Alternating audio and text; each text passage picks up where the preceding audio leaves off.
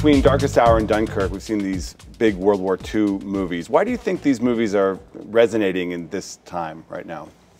I think the design of them both being made in the same year is purely coincidental.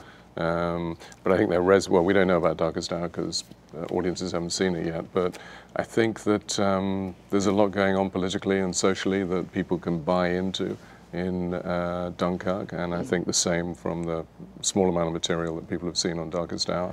We're facing certain defeat on land, the annihilation of our army, and imminent invasion. We must negotiate peace talks. When will the lesson be learned? You cannot reason with a tiger when your head is in its mouth! Nonsense. The only slippery slope. Would you stop interrupting me while I am interrupting you? There's little Nazis back. Yeah, So that, yeah. I mean, there's Yeah, little Nazis are back. So It's relevant all over again. Totally right. That's true. It's That's about probably 13%. Really? Yeah, right now. What's that? 13% rose from 4 to 13% in Germany. What would constitute National Front? Yeah. Yeah, it's That's you know, scary. there's nationalism everywhere.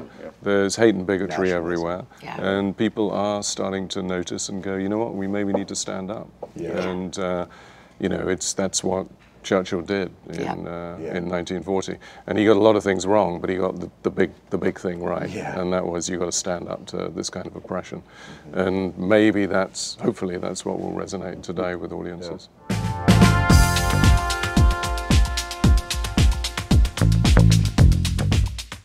What were the key decisions that had to be made on Baby Driver? Well, we were very lucky because we had a writer-director, and when you have a writer-director, it's Edgar Wright. Yeah, Edgar Wright, who is a genius in his own right. We'd made 3 films with him, so we had a great relationship with him and his producing partner Naira, and it's very easy because you have the vision quite right there, and my job, the way I see it, is to make it happen, to find any which way. A bit like what you were saying, you know, with the producer. My job is to make sure he can do the best possible thing. So the only really big decision, well, not big decision, the big challenge was getting the money.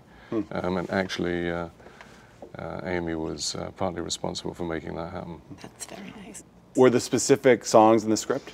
Yeah, he wrote, the script was I don't know if we sent it to you, it was an iPad, it was on an iPad, so we'd send, it was quite expensive in development, we were sending iPads everywhere. Yeah, you got to listen. We could make a movie for the cost of sending that script out. No, you got to listen.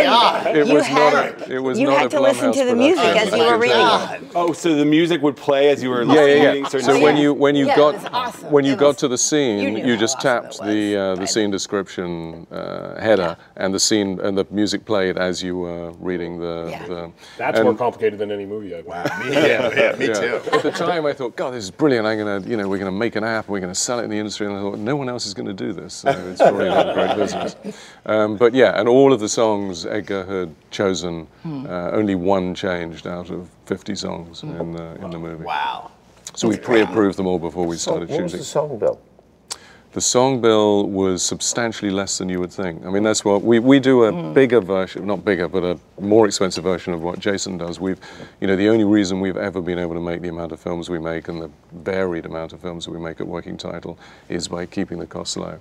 And I think being based in London helps that enormously. Yeah, and so I shouldn't say it on camera, but you negotiate through the international rights holders. Right.